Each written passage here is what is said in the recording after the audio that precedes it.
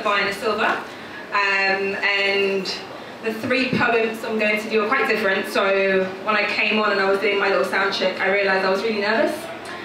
So I'm going to start off by doing the only poem that I know of by heart, and that poem is called Falling, and it's about my experience with depression. So when I was in uni, I'm not in uni anymore by the way, I'm grown now, but when I was in uni, I went through like a period of like 2 years of severe depression, and I had never gone through anything like that. I think I've always been the kind of person that I feel like if you're going through something, my mentality is get over it, you'll be fine, do you know what I mean?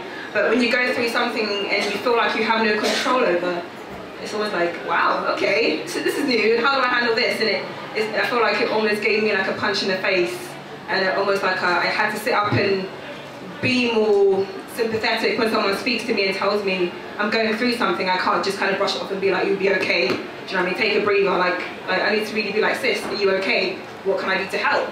Do you want to go see a counsellor? Are you on medication? To really kind of like go through the steps and be proactive in trying to be helpful, and not just saying you'll be okay, because saying you'll be okay isn't helpful to someone that's going through things. So yeah, this poem is called Falling, and it's about my experience with that. And just so you guys know, I'm no longer depressed at all. I am in a great place, and we thank the Lord for that. So this is kind of more of a reflection of where I was, and I'm grateful that obviously I'm not there anymore. So this is called Falling. I am completely and utterly depressed. Repressed by my own emotions that shapeshift daily. I call them transformers. Because sometimes I wake up and I genuinely believe that everything is going to be fine, and then I wake up the next day wondering why I woke up, because my thoughts cut me up like a blade to my wrist. I'm a slave to the slit, but you see the blood dripping down my hand is the only thing that lets me know that I am still alive. But am I still alive? Because I read somewhere that if you're not living life on the edge, then you might be taking up far too much space. But see, the issue is not that I'm afraid to live life on the edge. No. The issue is that I think I have fallen over the edge. Just fallen. Because depression can feel like being lost in an abyss of darkness. And in a place where there is no sun, there is no moon, and there are no stars, because they've all fallen to depression. Depression can feel like a long road, but on this road, no matter how fast you run, your feet will never quite be fast enough. See, sometimes it feels like I am drowning. But this is no ordinary ocean, no.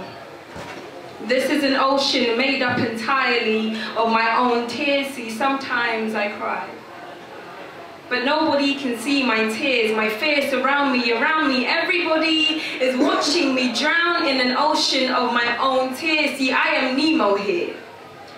But unlike him, my father is not looking for me, no, mine.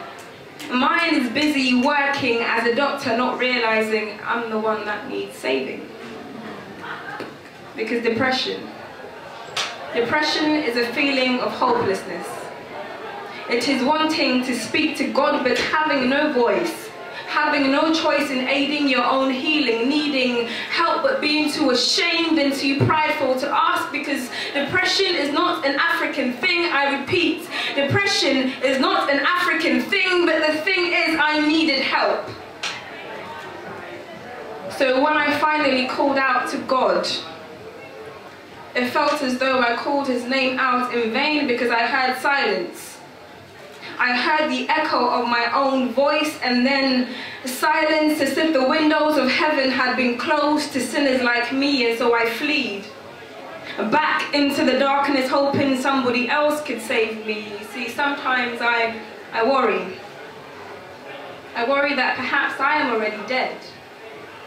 Because every morning I mourn my body in silence, and if you look deep into my eyes, right in the center of my iris, you can see that my silence is suffocating me.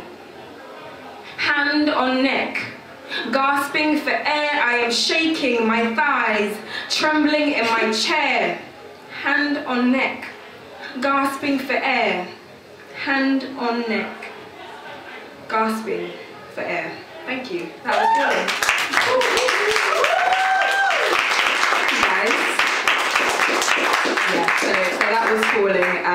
So obviously if you have friends that they're not replying your text, they might not be stosh, because everyone thought I was being stosh in uni when I wasn't replying. They thought, you know, maybe I was kind of up myself, but no, it was just anxiety and depression. So obviously that's quite different. So yeah, just having a word with your friends sometimes goes a long way. So to everyone here, just have a nice chat with your friend. If you haven't already, message them after the show and be like, how are you sis? Or how are you bro? And see how they're doing.